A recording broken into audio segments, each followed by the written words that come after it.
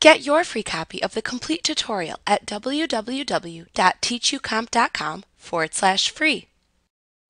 After making your desired adjustments to the Camera Raw image, you can choose to open a copy of the Camera Raw file in the photo editor of Photoshop Elements with the selected Camera Raw settings applied. You can then adjust the copy within Photoshop Elements just as you would any other image.